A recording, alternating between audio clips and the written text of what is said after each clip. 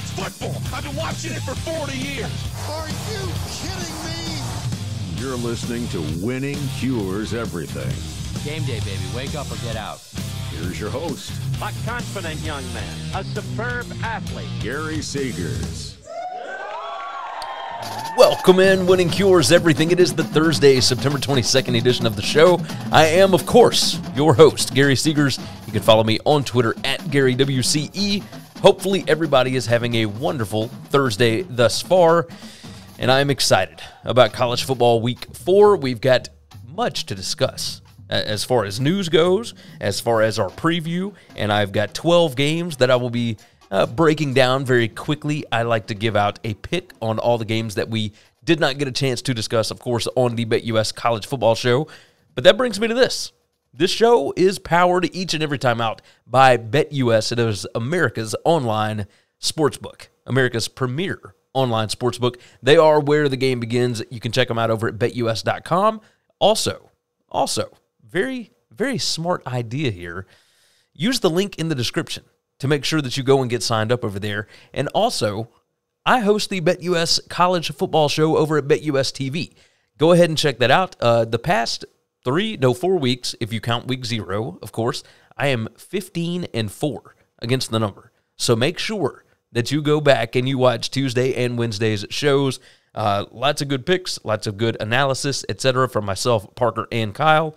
So make sure that you dive into that. If you have not already, sign up for the picks contest. Of course, you can go over to winningcureseverything.com and click on contest right there. It will take you where you need to go to get signed up. The winner of that each week gets a $25 Amazon gift card, and we're going to toss in a $50 free play from BetUS, etc. So there's a lot to discuss to go along with that, but make sure that you are signed up for the picks contest. Let's go ahead and get into it. We've got a lot to break down, a lot to dig into. Let's start off with number 1 here, and that would be conference realignment could hinge on Amazon. Of all the different broadcast companies that would be, I guess, key in who ends up in which conference, Amazon could be the one that really details it. And the way that could go through, if you check out CBSSports.com, Dennis Dodd has a good article about it. It says, conference realignment, Amazon interest may affect Big Ten, Big 12, and Pac-12 composition as talks continue. It says, further realignment could be on the horizon as media rights packages remain outstanding. So here's the situation. Amazon is very interested in getting college football rights. Now, their NFL debut did incredibly well. They had over 15 million viewers that tuned in for the stream. They had an average, if I'm not mistaken, of over 13 million people that watched the Chargers and the Chiefs. Now, they don't expect that from whatever TV deal they end up going with, whichever conference. But they are talking to the Big Ten, the Big 12, and the Pac-12. Well, why does that make any difference? Obviously, all of these, the Big Ten just signed this massive contract. The Big 12 and the Pac-12 obviously are working out media negotiations, media rights negotiations with ESPN and with Fox. But the issue here is quality content for Amazon. If they want to do a deal with the Big Ten, that would mean that the Big Ten would need to go and get more inventory, and Amazon would get the bare end of that inventory. They would get the very least a little bit. They've got 112 games that are already accounted for. If you go out and you bring in 2 other teams, you can find a way to get more games out of that, obviously, because you're going to get 9 more conference games per team out of each one. So you've got at least 18 more games there. But does Amazon want to pay a bunch for the low end of Big Ten? Probably not. So what you're going to try and do is figure out which top tier is worth more. Is that in the Pac-12 or is that in the Big 12? And whichever one Amazon decides that they want to work with, and not necessarily top tier, but even the secondary rights, right? The tier 2 games that they can get, which one is going to be worth more to the company? Which one, and that's where it gets tricky, is you got to figure out not only who is more tech savvy, but who is more willing to buy an Amazon subscription to be able to watch their team, right? So if you bring up, oh yeah, the Pac-12, obviously out west, on the West Coast, they know a lot more about computers, et cetera. And this is all stereotypical stuff, right? But you would think that the West Coast would be more willing to stream content as opposed to just watching it linearly. Well, the issue with that is how many of those people are willing? How many of them are passionate enough about their teams in order to go through the trouble of going with a new streaming service? Right? That's where it gets tricky, because in the Pac-12, yes, the name brands might not be as big, but you might have more passionate fans that care more about their teams. That's where this whole thing gets tricky. So if Amazon decides, yeah, we're going to put our stock into the Big 12, well, that will absolutely affect the bottom line of the Pac-12. And in that situation, the Big 12 is going to be making more money per team. There more than likely will be a clause for expansion. And if the Big 12 wants to bring in some of those Pac-12 teams, well, that could effectively just end the Pac-12, right? That's where it gets tricky. So if the Big 12, obviously we've talked about this in the past, Arizona, Arizona State, Utah, Colorado, they want to bring in those four, that makes a 16-team league, much the same as the SEC and the Big 10. No, it's not on the same caliber, but it is still effectively ending the Pac-12 conference, at least as a viable Power 5 conference. And who would have thought that Amazon, of all streaming companies, of all broadcast partners, would be the one that would end up making this decision? Because I don't think it's going to be too far off the difference per school what ESPN and Fox are willing to pay to the Big 12 and or the Pac-12, right? I think both of them are going to get deals. It's just, who does Amazon want to give that much money to? It's going to be really tricky. I am very interested to see what is going to end up coming out of this. But man, Amazon calling the shots, trying to figure out who they want, who they are going to make a viable contender, a viable conference. Whew. Unbelievable. Unbelievable. We had news out of the SEC today, and LSU, their NCAA sanctions were handed down today, and this is a very interesting one. Obviously, when that news broke, everybody perks their ears up, and they automatically start thinking, okay, what is this in regards to basketball? Is this in regards to da-da-da-da? Well, obviously, we are a college football show here at Winning Cures Everything, so we are going to focus on football. And here is what went down, pulling up the tweet from Brody Miller. And Brody says LSU has been given 1 year of probation, a $5,000 self-imposed fine, a limit of 55 official visits during the current academic year, along with other penalties. It says former LSU assistant James Craig was given a 3-year show cause. Now, this is where it's funny, right?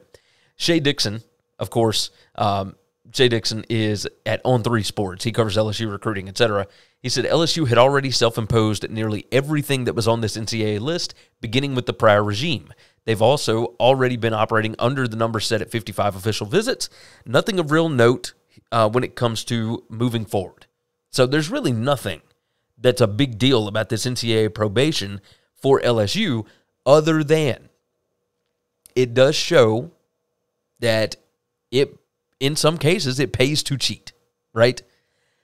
The NCAA found that James Craig committed a level 2 violation, meaning that LSU can bring to its court appeal that it might have had to cause, they might have had cause to fire James Craig last summer.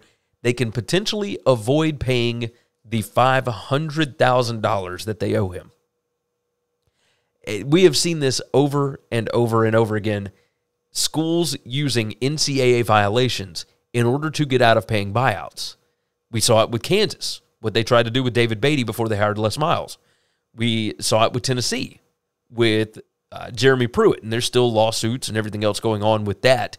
But they are using these NCAA violations in order to get out of paying these gigantic buyouts. And it's insane. It's absolutely insane to me that it's even a possibility for them to do this. And yet, the people that wrote these contracts are doing a good job of, what's the word?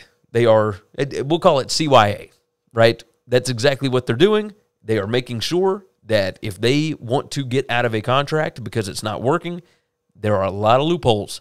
There are a lot of different clauses that they can point to, and they can find a way to get out of paying that money.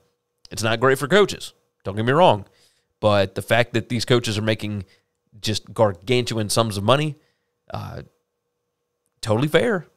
You better play by the rules. That's the catch-22, right? Play by the rules, probably not going to win. Not going to be as effective winning, at least not at these big-time programs. You don't play by the rules, and you get busted, and you're not winning, you might not get your money when you get bought out. Just saying, which in that case, I guess it wouldn't technically be a buyout. You wouldn't be getting bought out at all. You just get fired. Anyway, moving along, more SEC news here. Kentucky, very interesting news article that I ran across. This was over at Saturday Down South. Now, obviously, it's been reported at a bunch of different places, but Kentucky has 5 football players that are going to file or have already filed a lawsuit against the Lexington Police Department. Now, this is from Eric Woods over at Saturday Down South. 5 Kentucky football players are reportedly filing a lawsuit against the Lexington PD after being charged with burglary, but later cleared. So this story is bonkers. The police say, and this is all from the article, the police say that the group of Andrew Phillips, Vito Tisdale, Reuben Adams, Juton McLean, and Joel Williams were asked to leave an Alpha Sigma Chi fraternity party on Forest Park Drive and being involved in a fight, accusing them of, quote, forcing entry. It says the police also accused them of having a gun. The players said that they thought it was an open invite. Apparently they were called racial slurs. They were told to leave. They said that they were jumped when they were trying to leave. According to one of the lawsuits, the fraternity was picking out names from the Kentucky roster as they filed charges. They didn't actually know the guys that came to the party. They gave all this to the police. The police actually went and arrested all of these different guys that may not have actually been there. Like, it's just insane to me. But it says that the police used unreliable information in the accusations against the players. How this turns out is going to be very interesting. Now, everybody knows that college police departments, it's very, very interesting. And it's at least college town police departments. The fact that football players were actually arrested as opposed to them just giving this information over to head coach Mark Stoops and letting him handle the discipline, that was interesting, right? That's where this whole thing gets a little crazy. But I can't wait to see what is going to come out of this. Because, man, if they find a way to successfully sue the Lexington Police Department, what is that going to mean going forward? And the fact that they've already done this, they've already filed a lawsuit against them, you might see more arrests in Lexington. Just throwing that out there. Because that's something, once somebody gets a grudge or a vendetta against somebody or another group of people, you start to see things just tailspin drastically. So I'm sure this is not something that Mark Stoops wanted to have to deal with, but here we are. Here we are. That's going to be something to pay attention to going forward. Interesting article from the News and Observer over in North Carolina. This is a tricky one. North Carolina's FOIAs, right? Obviously, a lot of people put in FOIA requests after USC and UCLA joined the Big Ten because they wanted to know exactly what was going on inside different athletic departments as this happened. But North Carolina, all of their stuff was finally released to the News and Observer, and it shows all the details into a college athletic department after USC and UCLA announced they were going to the Big Ten. We're going to pull it up on the screen here. Andrew Carter is the reporter on this one, and there's a lot of interesting stuff as far as the text messages from Bubba Cunningham, the AD, and Kevin Gushwitz, I hope I say that right, the university chancellor there, as the news began to spread of another round of major conference realignment. They scheduled a meeting. They're going through all this. It does show that Bubba Cunningham had a talk with Jim Delaney, of course, the former Big Ten commissioner, about what exactly was happening. And it does say, let's see, that Delaney told him, or that Delaney preached patience and planning, no need to rush right now, which Delaney obviously had to be involved in all this. Right now, he's a consultant for the Rose Bowl, but I also believe that he knows exactly what's happening in the Big Ten at all times. At all times.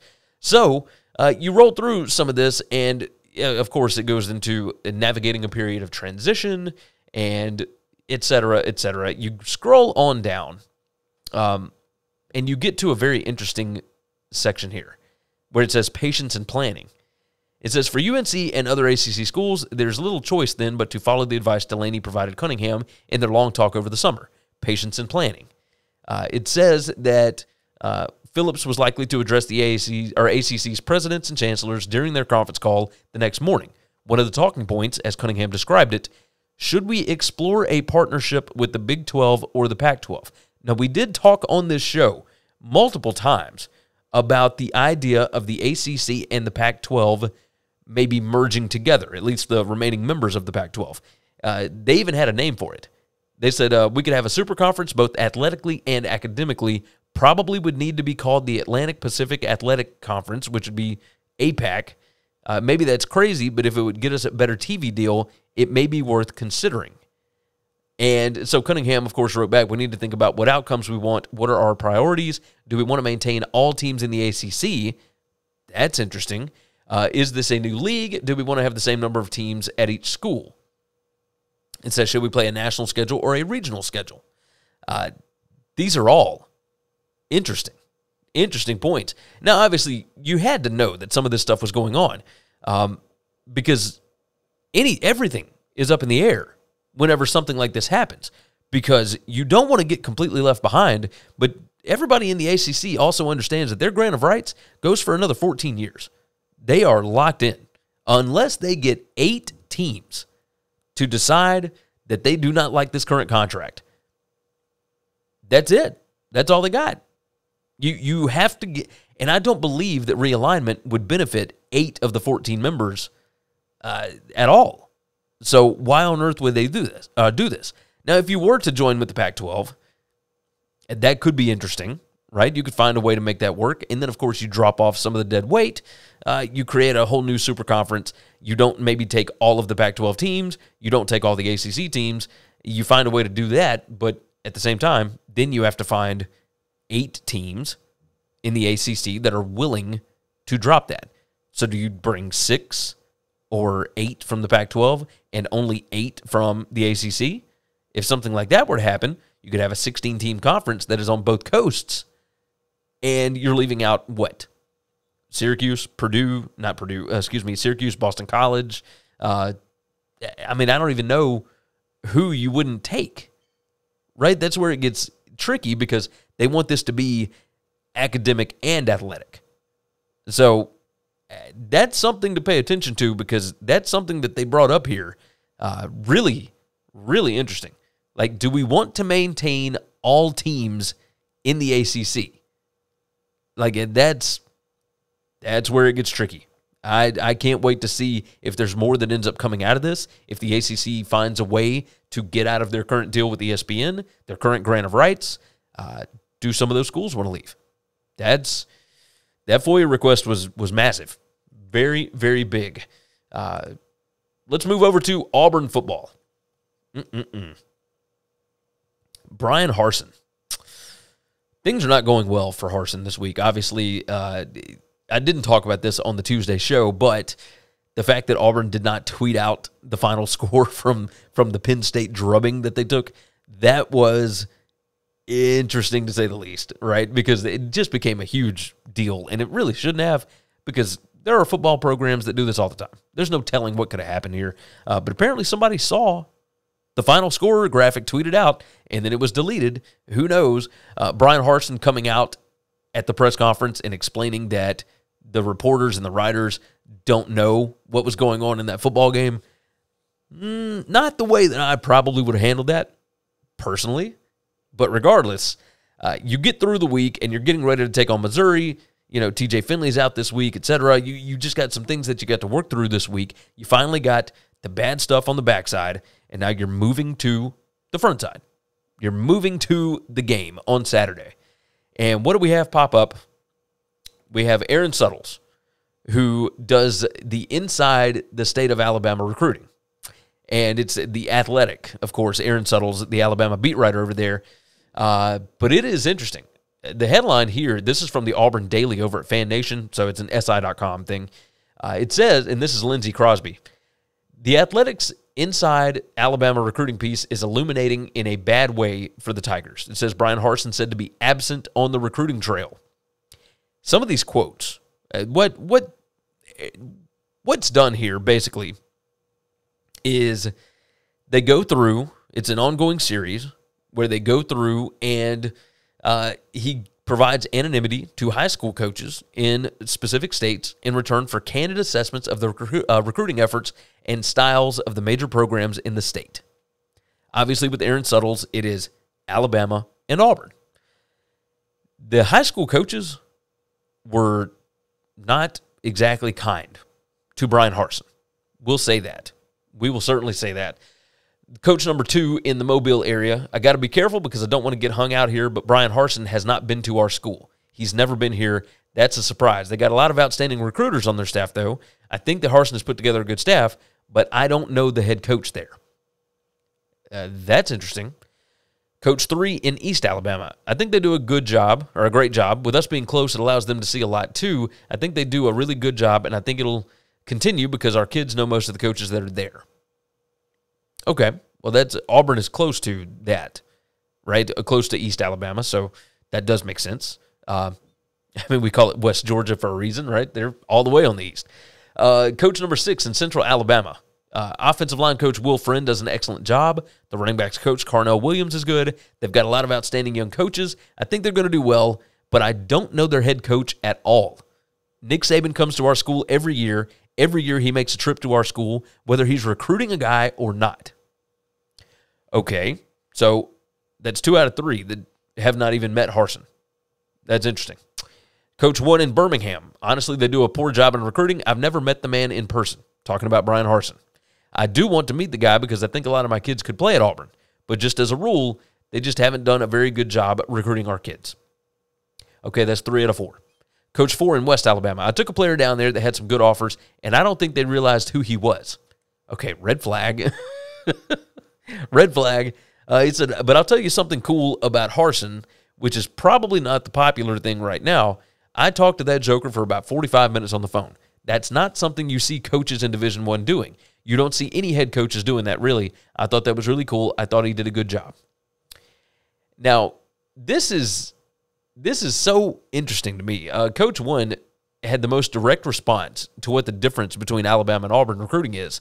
It says, boy, you're going to get me in trouble. The biggest difference, I guess, between Alabama and Auburn is every time there's a permissible time for Alabama to be out recruiting, they are out recruiting. Every permissible time. And I don't know that Auburn is doing that right now.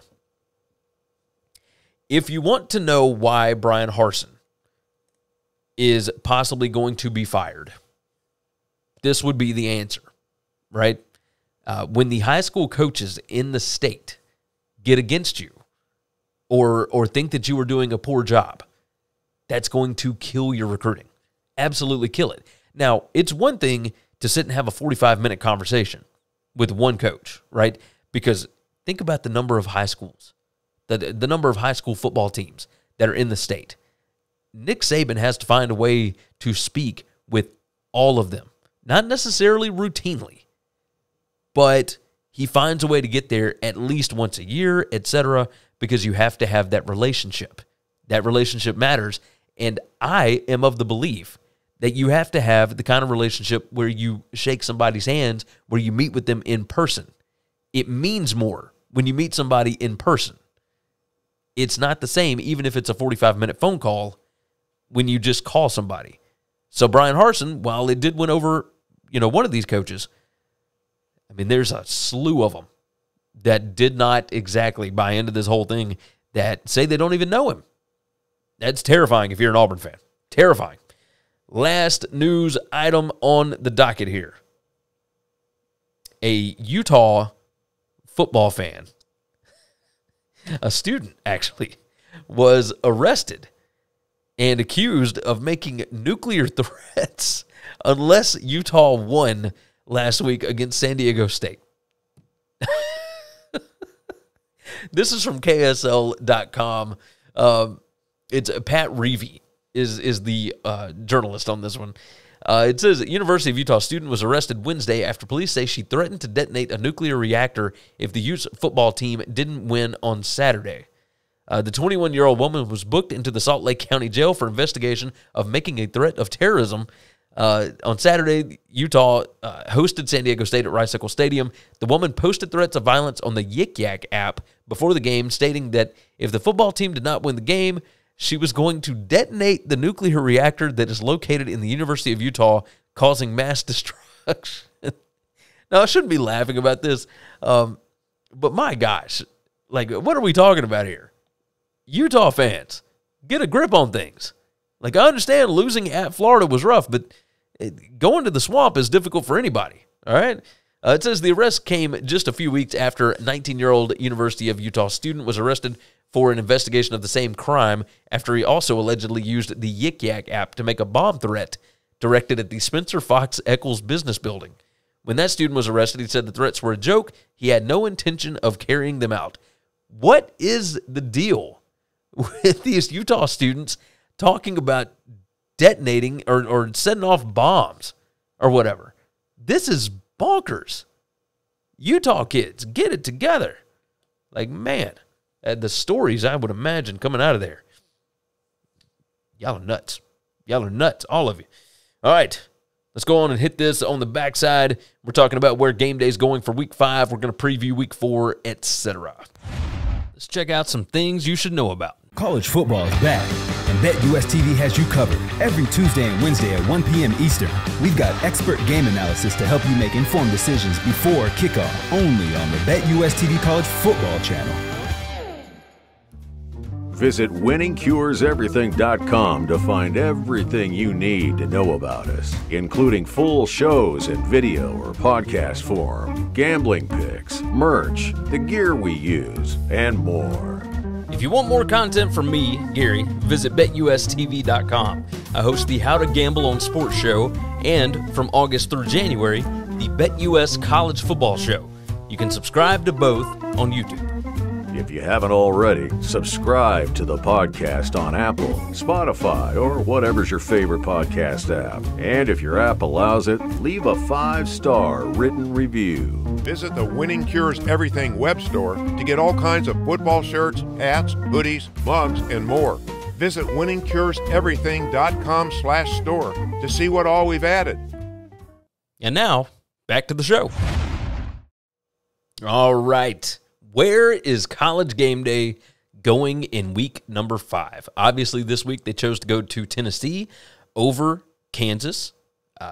Little crazy. At least to me, feels like you probably would have gotten a better crowd in Kansas. And don't get me wrong, they have not been to Knoxville since 2016. So it's been a while. I would imagine the Tennessee fans are going to be amped up for this one. They know that they can win this game on Saturday against Florida. I mean, they're a double-digit favorite in the game. So, yeah, I'm sure it's going to be just fine. We did have a couple of people associated with Game Day say that, you know, Kansas has to prove a little bit more to us. We just got to see a little more, and yeah, we'll probably try and make it out there. Okay. Well, let's talk about the games. Let's go on and bring it up on the screen here, the schedule for next week. And obviously we don't have a lot of the times just yet. Now, they have announced some of these, but ESPN does not have them updated, so it is what it is. I believe Alabama-Arkansas is going to be the CBS game next week. So, the games that I have here, Alabama-Arkansas. If Arkansas beats Texas A&M, Arkansas will probably be up to number maybe 8 roundabout. Like, I think they'll get a lot of credit for beating Texas A&M. If you got a number 2 versus number 8 matchup, yeah, that one could be the number 1 spot for Game Day to go next week. You do have NC State going to Clemson next week. That is what could possibly be a top 10 matchup by next week, depending upon what happens, you know, up in the top 11, of course. NC State's number 12 currently, in Clemson is number 5. You do have Oklahoma at TCU. TCU finds a way to get past SMU. Oklahoma finds a way to get past Kansas State. That's 2 undefeated teams right there. And maybe 2 that are a little bit off the radar that we're going to bring up. If you look down just a touch at the 11 a.m. spot, and I didn't mean to move that, If you look at the right about here, number 8, Kentucky at number 16, Ole Miss. Kentucky plays Northern Illinois this week. Ole Miss plays Tulsa. Both of them should get wins. That means both of them will be undefeated. Now, Gameday did this last year when Arkansas went to Georgia, and it was a battle of top 10 teams. It was an 11 a.m. game, and they went out there anyway. Would they want to go to the Grove for an early kick? That's where it gets interesting. And then finally, my last option here for them, if Iowa State beats Baylor and Kansas beats Duke, Kansas is hosting Iowa State next week. Now, neither of these teams are ranked currently, but if you have 2 4-0 teams, I believe, and that's a 2:30 kick right there, at David Booth, Kansas Memorial Stadium, that could be the spot, right? Basically, what they want, game day, is for Kansas to go on and prove it one more time, get you to 4-0, show that you've got a viable product here, and you bring in Iowa State, who could also be undefeated. I mean, they're a favorite at home over Baylor right now. They found a way to beat Iowa for the first time in forever. That could be fun, because that's 2 fan bases that love getting college game day. Absolutely love it. So that's my guesses. My guess will be Alabama and Arkansas, because I do think Arkansas is going to win on Saturday night. But after that, you got NC State, Clemson, Oklahoma at TCU, Kentucky at Ole Miss, or Iowa State at Kansas. I would bet it's in Fayetteville, but we'll see. We will certainly see about that. Cheers to game day. Still rocking and rolling. Highest numbers that they've had in, a decade, I believe. You bring on Pat McAfee, you're going to have a show that is must-see. Can't miss type stuff. All right.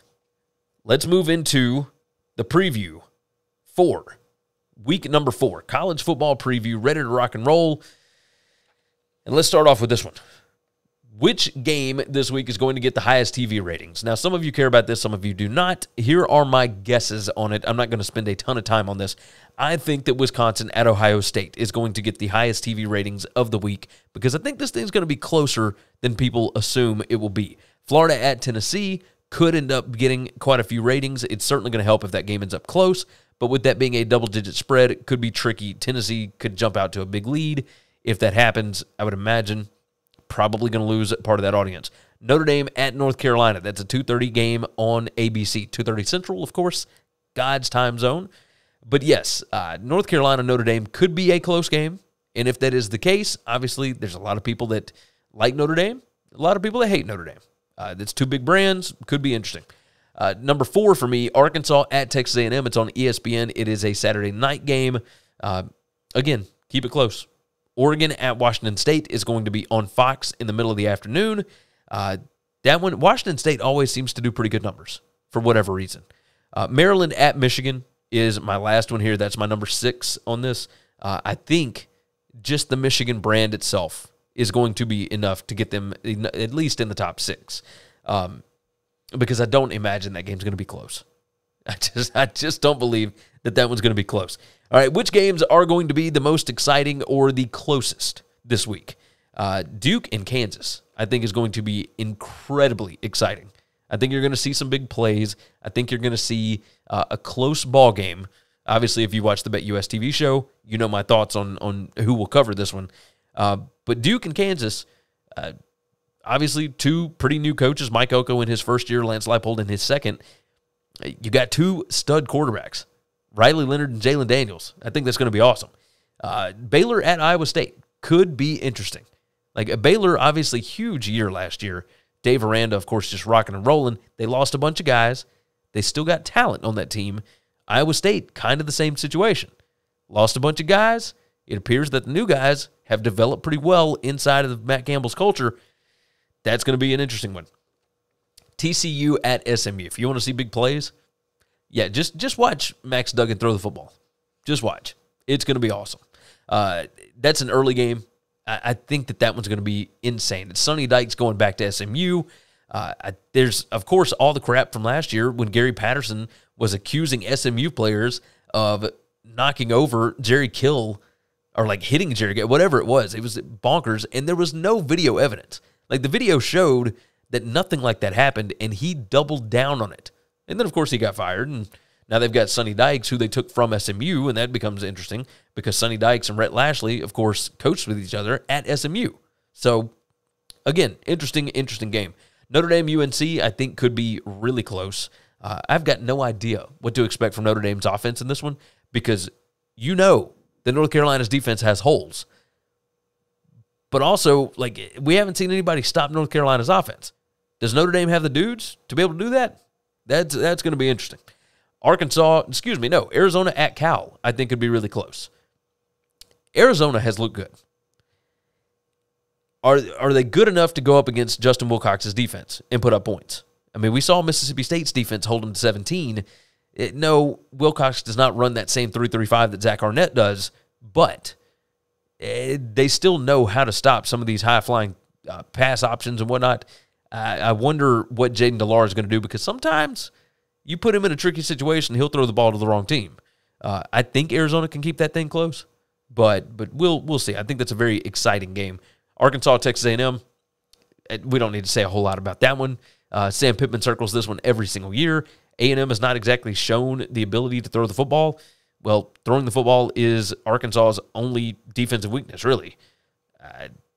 That could be very interesting. And then if you want some fireworks, figure out how to get the Pac-12 network before Saturday night because I think USC and Oregon State are going to put up a bunch of points. I don't think either defense is really good. I don't think either offense is going to turn the ball over. So if that's the case, I think you're just going to see a lot of points just up and down the field all night. Which teams have the most to gain and the most to lose?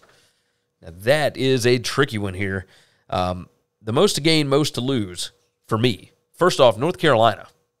You got a chance to beat Notre Dame and be undefeated going into ACC play after losing Sam Howell and all that. They get Josh Downs back this week. And just saying. Iowa State with a chance to move to 4-0 a year after losing all those plays. Everybody thought that Iowa State was going to come back down to earth. And obviously, they came back down to earth last year with a 7-5 record in the regular season, but they were quote-unquote playoff contenders last year. The year before that, they made it to a Fiesta Bowl. They were in the Big 12 title game. Like all these different things that Iowa State was amping up for, they got a bunch of the seniors out of the way. They bring in Hunter Deckers. They got Xavier Hutchinson doing things. The running game has not been great, don't get me wrong, but like they got a chance to be 4-0 going to undefeated Kansas next week. I mean, that's massive. Marshall at Troy. Both of these teams need to get up off the mat in the worst way. Marshall, of course, with that big upset over Notre Dame. Then they come back home and they get beat outright by Bowling Green in overtime. Yeah, you need to go on the road and find a way to beat Troy here. But Troy also losing on a Hail Mary at App State. Troy's also getting some guys back this week that they did not have available last week. That's going to be interesting. Both of those need a win to stay in the Sun Belt race here. Arkansas at Texas A&M, most to gain, most to lose for both of those. A&M cannot afford another loss. Not right now. They got some big things on the horizon. You cannot afford a loss to Arkansas. Same regard, Arkansas starts out the season pretty well. You don't want to lose this game before you have to face Alabama next week, right? You don't want a 3-game winning streak to turn into a 2-game losing streak. And that's not to say that they're going to lose to Alabama, but just saying you lose this one, all of a sudden the prospects for an upset next week in Fayetteville don't look as good. Tennessee and Florida, both of those with the most to gain, most to lose. Florida, obviously you started off with a fantastic win over Utah at home. The last 2 games have not appeared so well. I mean, almost getting beat by USF at home, not good. Along with that, you've also got the loss to Kentucky. Tennessee, of course, the offense left a little bit to be desired against Pitt. Both of these teams need a win here in a really bad way. At Tennessee, I think they want to continue this hype, like the Josh Heupel hype. And you need a win here to do that, especially with College Game Day coming, etc.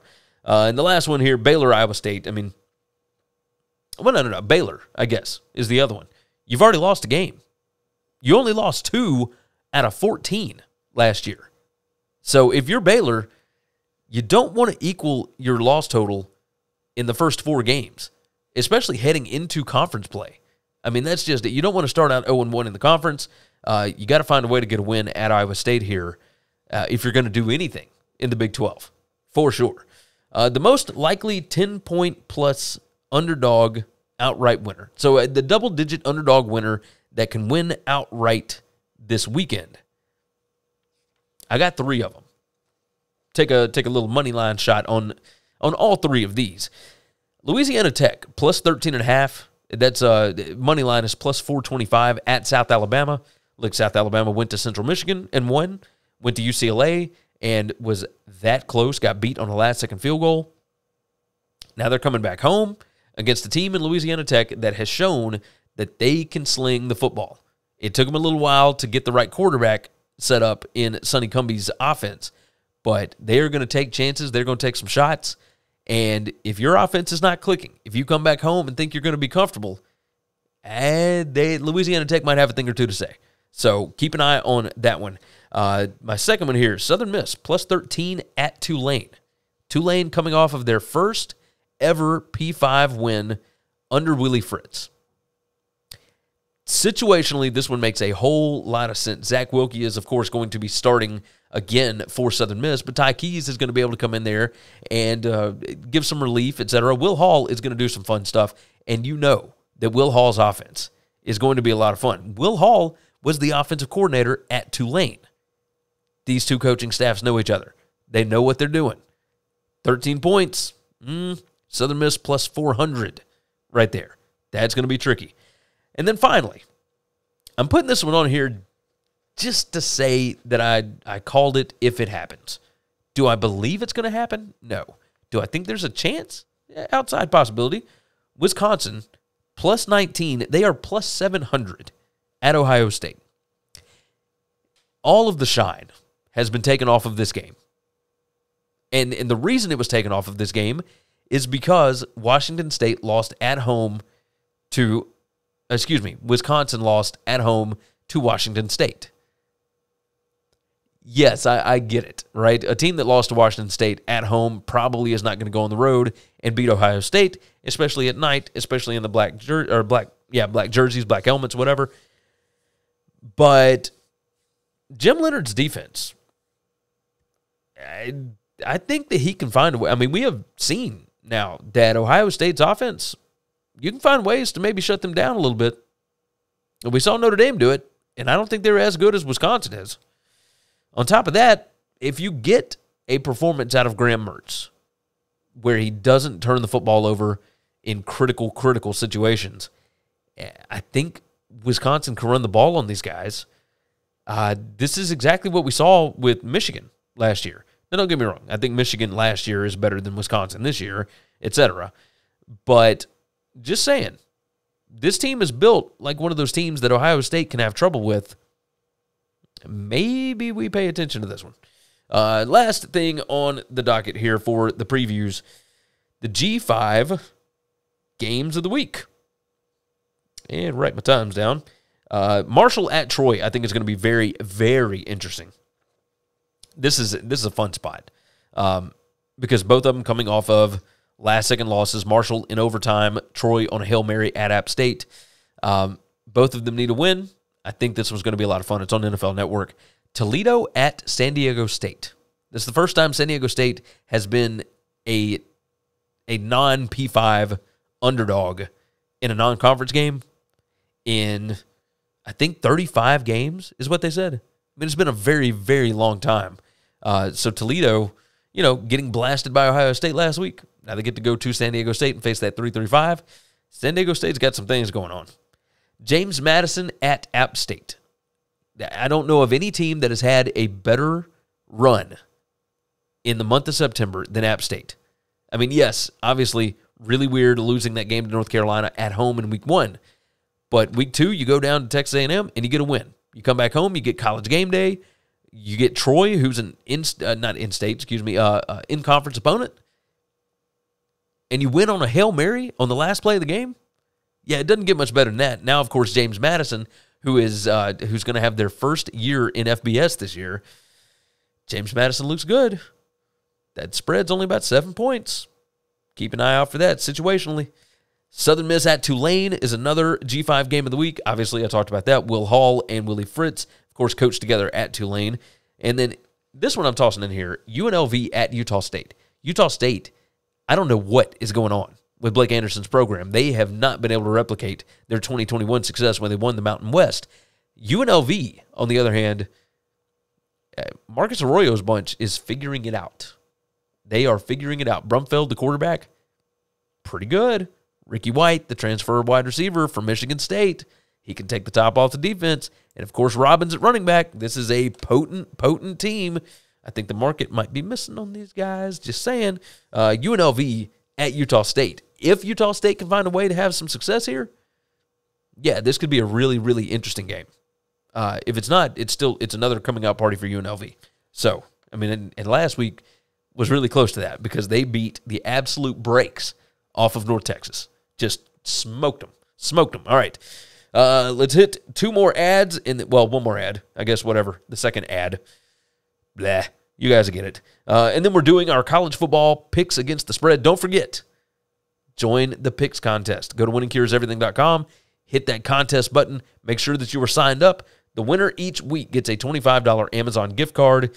And, of course, a $50 free play from BetUS if you have an account over there. So make sure that you're signed up. winningcureseverything.com, and then hit the contest page. Let's do this. We're going to start off with Baylor and Iowa State. Let's check out some things you should know about. Follow the show on Twitter at Winning Cures, and you can follow Gary at GaryWCE. You can also follow on Facebook. Got your own podcast or web show? Looking to start one? Or you're just curious how we look and sound so good? Well, we've got all the gear that we use listed on our gear page on the website. And if you order using our links, you'll be supporting the show too. Subscribe on YouTube to get not only full Winning Cures Everything shows, but individual segments and other goodies as well. We're over 6,000 subscribers, and our goal by the end of the year is 7,500. If you're interested in advertising on a show that reaches over 80,000 unique football fans per month during the season, send an email to Gary at winningcureseverything.com, and we'll put together a plan that best fits you or your business. And now, back to the show.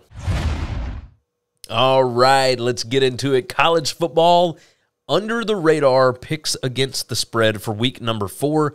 Thus far on the season, I am 19-17 against the spread on these games. Now, I will go ahead and preface this with letting you know my best bets, my official plays, the ones that I am betting, I give out on the BetUS College Football Show over on BetUS TV. There's a link in the description. You can go back and watch the Tuesday and Wednesday shows there.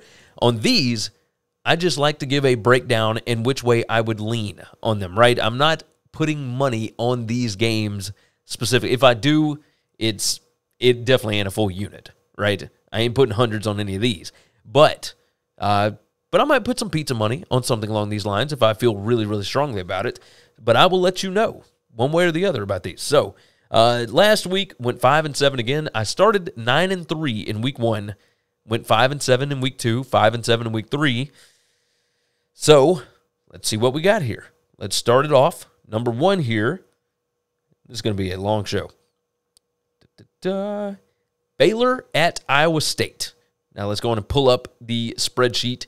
These are the current numbers. These are this year's numbers. There are no priors in this. This is my formula and my numbers on this. So if you see something different anywhere else, that's what's up. Now I do have a couple of different sets of formulas that I run through. This is the main one with just the stats, right? Just stats. You look at this game, Iowa State is a 2.5-point favorite, latest line at BetUS. The total sits at 45.5. It's 12 p.m. Eastern time game on ESPN2. Baylor is 19-7 against the spread in their last 26 against winning teams. Iowa State, after a straight-up win, they are 3-7 against the spread in their last 10. You look at Matt Campbell, he is not normally good in these kind of situations. I mean, it's bad. 5-12 against the spread. Chris Felica from Gameday actually put this out. But he said that in games where the spread is between, -2.5 and +2.5, Matt Campbell is 5-12 against the number. He has not been good in these spots. Now, if you just look at the numbers, there's not really a mismatch that you can point to here. I don't see, other than, I know this, Iowa State not good at running the football, Baylor really good at stopping it. As far as passing offense goes, Iowa State, not great. We're looking at number 40 in PPA per pass, and Baylor sitting at number 38 on defense. Iowa State's not explosive throwing the football. They're not explosive running the football. Field position, like Baylor seems to be doing better against that. Iowa State better on defense. But, again, when you play Iowa and then, a couple of G5 FCS teams, obviously the numbers are going to look good there. Now, this is very much weighted. It's opponent adjusted, right? So strength of schedule here at number 92. The ESPN strength of record metric is strange because it's got Iowa State at number 17, and I think that's because of the win at Iowa. But I think that they value Iowa a little more than I do. So regardless, you look at this, at number 66 strength of schedule, Baylor's got a loss at BYU in overtime where they missed a couple of field goals. If special teams comes into play here, yeah, Baylor could maybe see some issues. But when I look at all these stats, I'm going to ride with Baylor to cover here, plus the 2.5. I need to see it from Iowa State in a close game, even at home. Like, I just need to see it. So I'm going to ride with Baylor to cover the 2.5. That metric about Matt Campbell, or that stat, 5-12 against the spread in games, between 2.5 and 2.5. Yikes. I don't like that one. I don't like that at all. All right, moving along. Missouri at Auburn. Auburn is a 7-point favorite. The total sits at 51.5 over at BetUS. It's 12 p.m. Eastern time, and it is on ESPN. TJ Finley is out for this game. Let's move along to the next. There we go. The next one. TJ Finley out for this one. Missouri 9-25 in their last 34 road games against the number. Auburn is 6-1 against the spread, coming off of a double-digit home loss in their last 7 in that position. It doesn't happen often, but when they do, obviously, yeah, you get the point. There's all this negative attention around Bryan Harsin. Obviously, the quarterback is out for this game, etc. I do wonder if this team is not better without TJ Finley on the field to make mistakes. And I know that sounds harsh. I get that.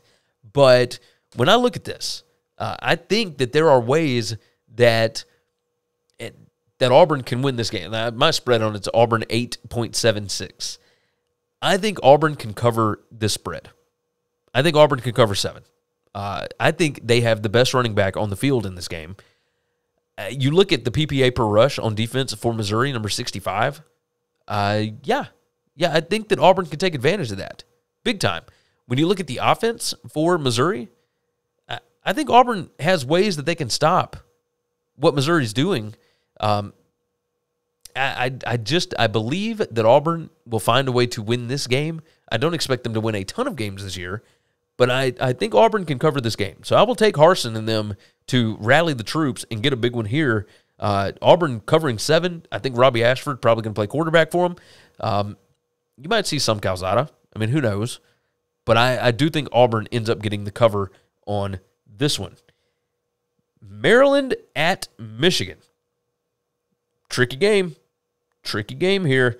Michigan, a 17-point home favorite. Latest line at BetUS. Total sits at 64.5. It's a 12 p.m. Eastern time game on Fox.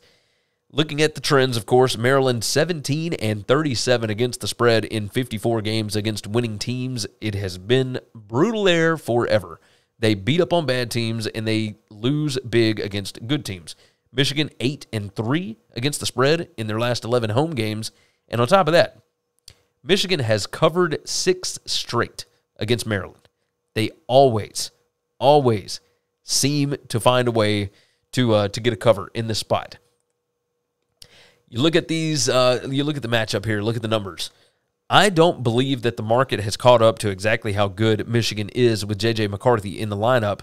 The offense, J.J. McCarthy has led the offense to scores on 13 out of 14 drives that he has been the starting quarterback.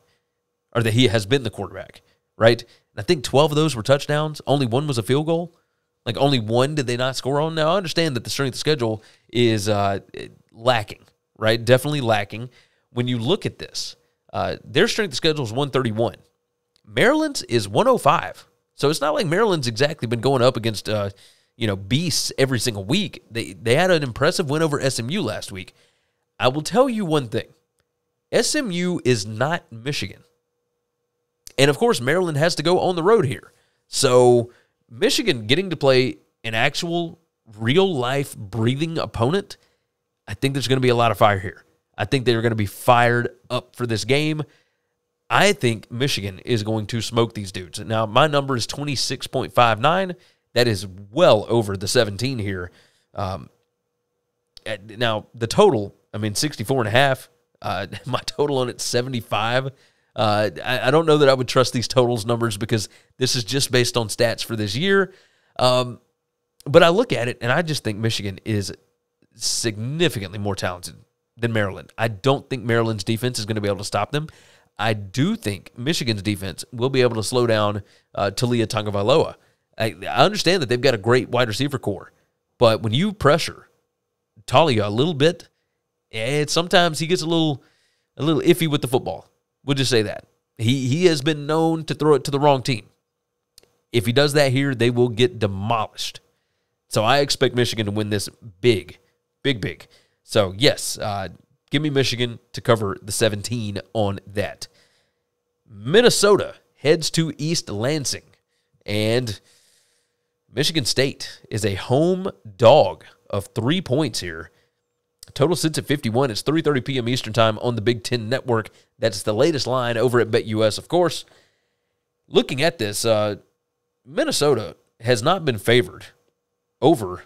I got to switch these things over, I swear. I got to fix my button. Minnesota has not been favored over Michigan State since 2006. Now, they've played a lot. 8 times in that span. Minnesota is 7-1 against the spread in their last 8 against Michigan State. How insane is that? Good gracious. So, now obviously, these numbers are based on just this season. There's no priors. There's no whatever. It is opponent adjusted, but even still, Minnesota's numbers have been absolutely, they have been barbaric in the way that they have just smoked some of these teams that they have played. Now they got to go on the road, and they've got to try and do it against Michigan State, who is, of course, coming off of that loss to Washington last week on the road in Seattle. You look at some of these numbers, obviously they're not going to mesh up quite the same. Strength of schedule is number 41 for Michigan State, number 130 for Minnesota. I look at this, Minnesota has been so efficient running the football, and they continue to do that, and, of course, stopping the run. You look at their defense. They're number 3 in PPA per pass defense. So, Peyton Thorne, you ain't got a whole lot that you can look forward to this week either, bud. PPA per rush, number 19 for Minnesota's defense against number 53 for Michigan State. Michigan State, last week, they were taken out of the game. Their running game was taken out of the game because they got down so quick. I don't expect Minnesota to just rush out to 3 straight touchdowns the way that Washington did, but it's a possibility, even without Chris Altman-Bell in the lineup, which he's out for the year now, and that obviously hurts Minnesota's offense. But what Soraka has been doing thus far has been pretty awesome. If you look at Minnesota's offensive numbers, you scroll all the way down here, number 8 PPA per pass. They're only throwing the ball 32.65% of the time. So that's number 127 in the country as far as pass rate. Rush rate, 66.67% there. PPA per rush, they're number 4 in the country. Now, Michigan State, their defense can stop the rush, but they've only faced a run 44% of the time. That's going to be interesting. I'm very interested to see this game. Very interested. I think Minnesota is a really, really good team, and I think Michigan State has some problems. I don't trust this team for whatever reason. So I'm going to roll with Minnesota to cover I'm going to trust the numbers here, but I'll take Minnesota to cover this one on the road, even in East Lansing. Give me the Gophers. Give me the Gophers. Notre Dame heads to Chapel Hill to face off against North Carolina. That line currently is North Carolina favored by 1.5 at home. It's the total of 55.5. Latest numbers at BetUS. This was 3:30 p.m. Eastern Time on ABC. It's a prime time spot right there in the middle of the afternoon. Notre Dame 7-3 against the spread. Their last 10 against ACC opposition. They're 2-0 against the spread against North Carolina in the last 2 seasons. Here's my question. Can Notre Dame stop Drake May? I don't know that I believe it. I don't think that they can. They'll slow him down more than other teams have, obviously. Again, my numbers on this, just way screwy. I've got North Carolina favored by almost 17 points. I don't think that that's entirely accurate, but when you look at the numbers from this year, strength of schedule is number 80 for North Carolina, and it's number 5 for Notre Dame. Notre Dame has played Cal, they have played Ohio State, and they have played Marshall. And, obviously it took a little bit of hit last week against Marshall, but regardless, the roster strength is not that far off from each other. I've got a total of 50 on this. The actual total at BetUS is 55.5 right now. I don't think that Notre Dame can score enough to keep up with North Carolina. That's what I'm looking at here. When you look at the offense, number 119 PPA per pass, number 98 PPA per rush. Now, I understand that North Carolina's defense is really, really bad. Do not get me wrong. You look at standard downs PPA. You look at third down attempts per game, all that. Like, Notre Dame does not have a lot of third down attempts per game, but that's because they don't have a lot of drives per game. Like, they're not great in standard downs. They're not great in passing downs. This is just really difficult to find a path to victory for Notre Dame in this one. Turnovers would help. North Carolina hadn't exactly shown the propensity to turn the football over. I am going to lean North Carolina on this to cover -1.5 at home. Yes, Notre Dame, everywhere they go, it is going to be a big game.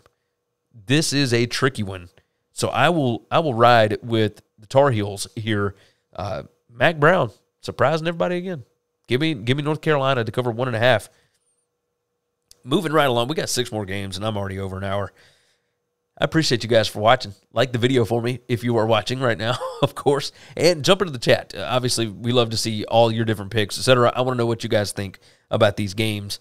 But yes, Texas at Texas Tech. 3:30 p.m. Eastern Time on ESPN. Texas, a 7-point road favorite, total of 60. Of course, latest lines over at BetUS. Texas is 7-3 against the spread, their last 10 against Texas Tech. Quinn Ewers is traveling and will suit up in this game, according to Steve Sarkisian. Interesting. Heard that he was out for like 6 to 8 weeks. He's been out for like 2. What is going on here? I look at this number, and what did we say the total was? 60 on this. My total on it's 55.82. Texas Tech, I've got a score of 34.5 to 21.25. So 13.27, around about 13 points on this. The line, over at BetUS is actually 7. I think I'm going to ride with Texas. I think, especially if Quinn Ewers does show up at this game, I don't care if he gets in the game or not. If he is out there on the sideline, there's something about that where a guy comes back early to be with his teammates, etc. Like, it kind of rejuvenates the guys. It rejuvenates the team. And Texas, like I said, they're 7-3 against the spread in their last 10 against Texas Tech. Even when they were bad, they found ways to cover against Texas Tech. At Texas Tech, you want to see interesting things here. Even with Zach Kittley, they're number 104 in PPA per pass, and yet they're throwing the ball 63% of the time. What? Like, why are we doing this? At the same token, number 16 in PPA per rush, and yet they're only running the ball 37% of the time. That's number 118 in the country. Unless they flip that thing around, I do not see it ending. Even if they do turn it around, Texas's weakness is obviously against the pass. They're number 60 PPA per pass on this. As far as Texas's offense, Like, no, they're not great against the run. Or they're not great running the ball. How's that? Even with Bijan Robinson, the numbers have not exactly been great. They're number 86 in success rate here. But PPA per rush for Texas Tech, I mean, number 18, number 15 in rushing explosiveness, etc. Like, I think these numbers are obviously going to change because, again, you look at strength of schedule, number 13 for Texas, number 50 for Texas Tech. I think Texas has enough to be able to win this game by more than a touchdown. I know it's a tricky spot after the UTSA game, etc., but I do think Texas is going to be focused here. Texas Tech coming back home after getting just drubbed. I say drubbed. It wasn't awful, but you're going to be beat up when you play NC State, bottom line. So I do think that Texas is going to be able to cover that 7 on the road in Lubbock. That's going to be an interesting spot. So let's see what happens there. But I'll ride with the Longhorns on that. Indiana is headed to Cincinnati. And Cincinnati is a 16.5-point favorite over at BetUS. The total sits at 57.5. It's a 3:30 p.m. Eastern time game, of course, and they just stacked all these games at the same time, right in the middle of the afternoon, of course. But that one's on ESPN2. Let's go and pull up the stats here. You look at the trend. Cincy 5-1 against the spread their last 6 at home. Indiana is 2-8 against the spread in their last 10 against winning teams. Indiana is so interesting. They are 3-0. They've not looked great, certainly. And when you look at this, I mean, they're number 102 strength of schedule, but number 19 strength of record. Again, it's something's off. Something's weird about this ESPN number. But regardless, we don't use that anyway, so I just have it for context. I've got a score of Cincinnati 27-16. Now, the total over at BetUS is 57.5. My total is 43.82. But these are just raw numbers, no priors, etc. So, obviously, proceed with caution if you're going to use my numbers on this. But this is just raw stats from this season. So, pay attention. You look at this, Indiana is not great at anything. However, Cincinnati is number 81 in PPA per pass, right? Indiana has not been great at that. Number 82 PPA per pass on offense. But when you look at the pass rate, etc., I think that there are ways that Indiana can exploit Cincinnati's defense. Remember, this game last year was 38-24. Cincinnati got the win, and they didn't look great doing it. I want to say they were down or they were nearly down at the half, and Indiana's linebacker went out for a targeting or whatever. It was a weird spot. But since he was expected to win that game by more last year, this one stat here, pass explosiveness. Indiana's number 18 in that metric, and Cincinnati is number 103. Indiana does like to throw the deep ball, especially with DJ Matthews. Basilak to Matthews, I think it's been a lot of fun. This is an interesting game to me because I feel like people have been crapping on Indiana all week long, talking about how bad Cincinnati was going to beat them, etc. I still expect Cincinnati to win the game because I don't think Indiana is great, obviously. I know they're 3-0, but I do think that Indiana can keep this game relatively close. I think you hit a couple of big plays, etc. That defense can find a way to do something, I would imagine. But Fickle's bunch, like, they're good. They ain't great either. So let's see what ends up happening here. I think I'm going to ride Indiana to cover the 16.5 here. I just think that they're better than people are giving them credit for. And no, I mean, the numbers don't necessarily spell that out for you. But I do think maybe we're undervaluing Indiana just a touch, just a smidge. So Indiana to cover 16.5 on the road at Cincy. Moving along, we got a few more here. Oregon at Washington State. I think you guys understand how much I enjoy the Palouse and all the games that happen there. Jake Dickert has done a fantastic job there. Washington State is a 7-point underdog at home, total of 57.5 over at BetUS. It's 4 p.m. Eastern time on Fox on this one. Oregon, 2-0 against the spread against Washington State in the last 2 years. That's great, right? Obviously, but you've got a new coach there. You got a new coach at Washington State, etc. If you just take it over 10 years, that's the only 2 times that Oregon has covered against Washington State in the last 10 meetings between these teams. Just unbelievable. Bo Nix. I talked about this on 3 Dog Thursday on BetUS TV. Bo Nix has 30 touchdowns and 2 interceptions at home. Just lights out when he plays at home. When he goes on the road, 16 touchdowns, 16 interceptions, road and neutral. Jake Dickert's defense, the scheme is really interesting. I think they have some hybrid guys. They change it up routinely. My number on this, this is effectively a pick 'em. Like, and again, this is raw stats, so it's based on, you got to toss in the Oregon numbers against Georgia as well, but you also got to toss in Washington State's numbers when they went to Wisconsin. I think Washington State's a pretty good football team. Like, I understand Oregon looked great against BYU last week. I get it. But this one, very, very interesting to me, because I could see ways that, you can pass the football on Oregon. I see ways that you can maybe run the football on Oregon. I don't think their defense is that great. I think BYU was coming off of an absolute just war with Baylor. And when you look at, the defense against the offense, Washington State's defense has been pretty good. Like, just look at you see all the green on the left side of your screen here. That's Washington State's defense. I think, and here's the other thing, Washington State loves to slow this thing down. 84 plays per game. I mean, they run clock. They keep it easy. I look at this, and I could see a way that Washington State wins the game, so I am certainly going to take them +7 here. There's no real mismatch or anything. I believe that Washington State can keep it within 7. So I'm going to ride with the Cougars here for sure. Next on the docket here, Marshall heads to Troy. I talked about this a little bit in the preview.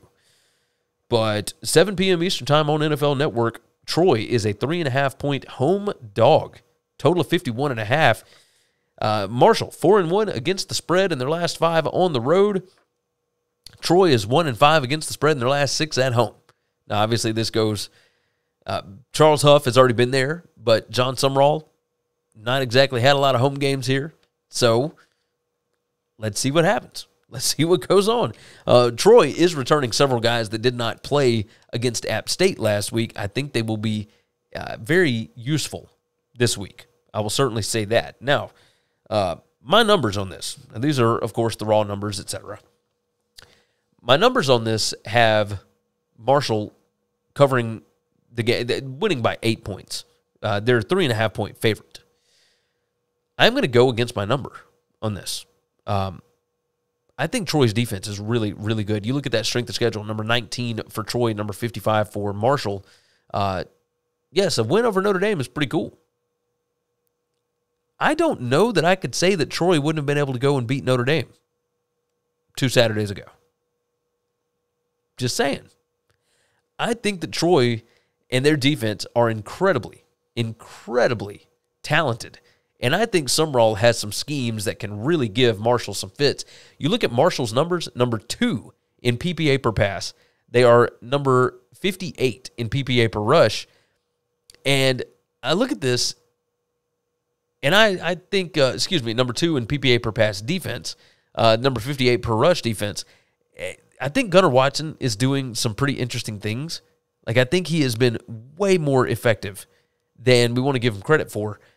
And I think Troy will find a way to put up some points here. But the biggest thing is, I think they are going to be able to stymie that offense from Marshall. I think the defense is better than what the numbers you're seeing are, because obviously they've played App State and they've played Ole Miss already on the year. So, yeah, Troy, it's kind of difficult. This is kind of a must-win spot for both of these teams. Marshall coming off of a loss against Bowling Green. I understand they beat Notre Dame. I get it. And Troy played App State close. But Marshall got beat by Bowling Green. I think I'm going to ride with Troy on this. This feels like a last-second win for either one of these teams. I think Troy can win the game. I will certainly take them as the underdog here. So give me Troy to cover 3.5. Southern Miss at Tulane. This is an interesting one, if for no other reason than, of course, the Southern Miss head coach, Will Hall, was the offensive coordinator for Tulane when they really got that thing rolling under Willie Fritz. Now, Willie Fritz is, of course, still at Tulane, still doing Willie ball. Tulane is a 13-point favorite, total of 48.5 over at BetUS. It's on ESPN Plus, 7 p.m. Eastern Time. These are two teams that are trending in the right direction. Southern Miss 6-0 against the spread in their last 6 games. Tulane 5-0 against the spread in their last 5 games. This is a tricky handicap. Southern Miss is starting the freshman quarterback, Zach Wilkes, but he's going to play Ty Keys some. Now, I don't know exactly what that means necessarily, but you look at what Southern Miss has been able to do thus far. They have been this close in so many different games. They played Miami really, really tough in the first half, and then, of course, just depth finally wore out, and Miami ran away with that thing. They blasted Northwestern Louisiana State, or whoever, Northwestern State, I guess, last week. This offense, if you allow them to get going, they will find a way to put up points, so long as all their quarterbacks don't get injured, right? I have to wonder about this spot. Now, the number is right on what it should be. I told you they're favored by 13 over at BetUS. My number has Tulane favored by 13. The total is 48.5. Well, my total is 47.5. I think I'm very interested in this.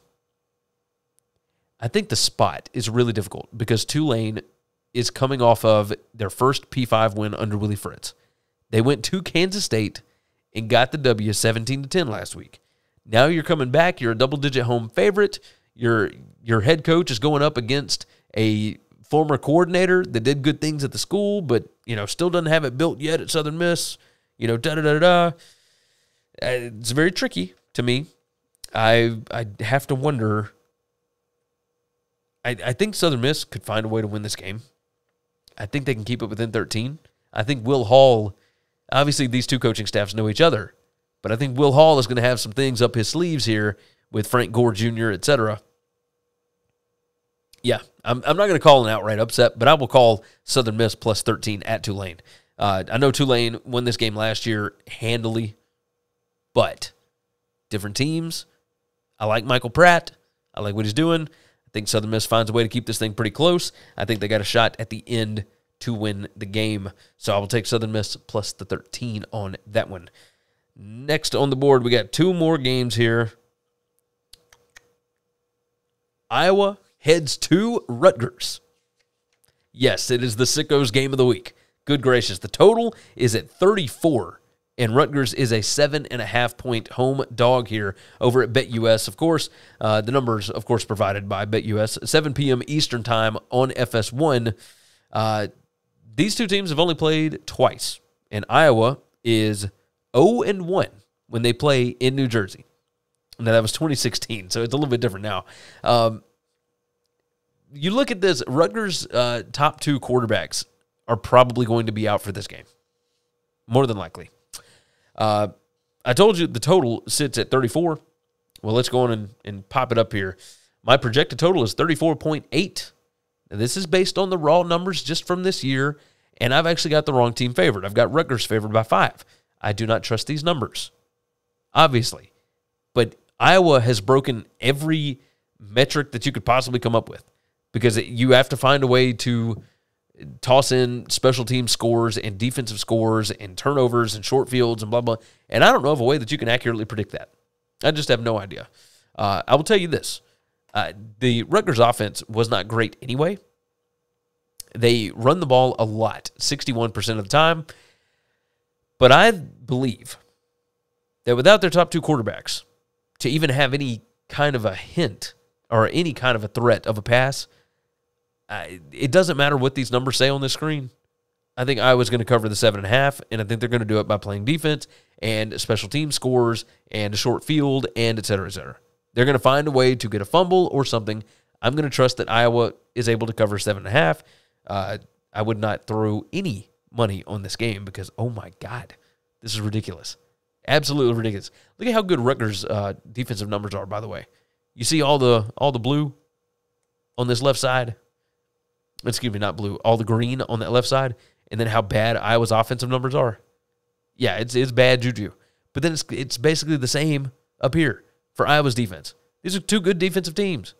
You look at PPA per play, Iowa's number 9, Rutgers number 31. PPA defense per drive, Iowa's number 10 over here, and Rutgers is number 32. Like, these offenses are not going to be able to move the football. Yeah, 7.5 feels like too much, but also Rutgers without quarterbacks, that's not good. That's not good. I am very curious to watch this game, though, because I want to see what Sean Gleason does, the Rutgers offense coordinator. I want to see how he tries to attack this. We'll see. All right, finally, last game on the docket. We've got Utah at Arizona State. Oh, my. 10:30 p.m. Eastern Time. It's going to be a late one on ESPN. Of course, this is the game that ESPN chose instead of picking USC and Oregon State. Or Arizona State is a 16-point home dog, total of 54 over at BetUS. Arizona State 5-0 against the spread at home against teams with a winning record. And Utah is 7-3 against the spread against teams with a losing record in their last 10. Just in this individual matchup, though, Utah is 6-2 against Arizona State. 6-2 against the spread against Arizona State. So why don't we go on and bring up the numbers here? I've got Utah favored by 12.45. That does not mean that I'm going to take Utah in this game. Obviously, Arizona State fired Herm Edwards. I don't know about the running backs coach that took over as the interim. And I look at these numbers, and Arizona State, yes, they had to play Oklahoma State. Utah went and played at Florida. Strength of schedule actually favors Arizona State as of right now. But, man, which says something when Eastern Michigan appears to be a better opponent than San Diego State, right? That's something. But you look at this, PPA margin certainly favors Utah. Look at the offensive success rate for Arizona State. Number 127. This is going to be a tricky spot for Arizona State. You got to be able to keep these guys engaged. I don't know how well they can do that because I think that Utah will be able to score early and often. That's my read on this. I think that they score a lot in this game. But then again, I mean, you never know. You see penalties per game here, 27. Number 27, for Utah, only 5 penalties per game. Arizona State, almost to 10 penalties per game. They're number 116 in the country. This one could get out of hand because I don't know how invested in the program the Arizona State players are. You got a whole slew of transfers. Do they still fight and play for this running backs coach that's the new interim? Do they play for those guys? Or do they just kind of pack it in and we'll figure out what we do next year? I'm curious. I'm going to side with Utah on this because I think even if Arizona State were to try, I think that Utah is as good as Oklahoma State, and Oklahoma State won by 17. I mean, Utah favored by 16. I'll take it. I'm going to go against my number on this. I will take this one. I will roll Utah to cover 16 on that. All right. Quick recap of what we went through. Baylor plus 2.5. Auburn to cover 7. Michigan to cover 17. Minnesota -3. North Carolina -1.5. Texas -7. Indiana plus 16.5. Washington State plus 7. Troy plus 3.5. Southern Miss plus 13. Iowa -7.5. And Utah -16. Those, of course, brought to you by BetUS. It's America's premier online sportsbook. They are where the game begins. And make sure that you go and check out the picks contest because BetUS brings you that as well. It's over at winningcureseverything.com. Head over to the contest section there. So, good times this weekend. I think we're going to have some really, really fun games. It's been awesome the first 3 weeks of the season. 4 if you count week 0. But I think we're going to have some really interesting stuff go on this weekend. Because we typically do in September. We're still trying to figure out these teams. So, with that said, go and check out the BetUS College Football Show. It's over at BetUS TV. Of course, you can click the link in the description. If you want to sign up over at BetUS, there's a link in the description for that as well. We try and make it as easy as humanly possible for you guys. If you like the show, share it out with a friend. Tell somebody. Make sure that you like the video, of course, and why not subscribe to the channel? Help us out a little bit. That would certainly help things along. I think that's going to do it. You guys have been awesome. So thank you for everything. You have really supported the shows that I am involved with. Of course, this one and the BetUS College Football Show. The Twitter account, always open, at GaryWCE. You got any questions, anything like that, you can always hit me up there. DMs are open. Just tweet me, though. It's much easier that way. I don't always see the DMs. I always see like the notifications. I don't always see the DMs. So make sure and hit me up on Twitter, at GaryWCE. And with that said, we're going to get out of here. You guys have been fantastic. You take care of yourself, take care of each other, and hopefully all of your tickets cash this weekend. Thanks for listening to Winning Cures Everything. Make sure and subscribe on YouTube or your favorite podcast app, and make sure to leave a nice 5-star review. You can follow Gary on Twitter, at GaryWCE, and the show is at Winning Cures. Be sure to check out the merch in our web store and share the show.